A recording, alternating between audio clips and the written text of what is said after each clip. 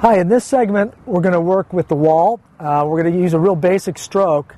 When you watch the pros on TV, they're hitting these big, heavy topspin shots. But what we're going to do in this section is teach you how to hit a slice or a block forehand. And what the wall does is this will help teach you how to hit the ball. So to demonstrate, I want you to be able to just hit this ball endlessly like this.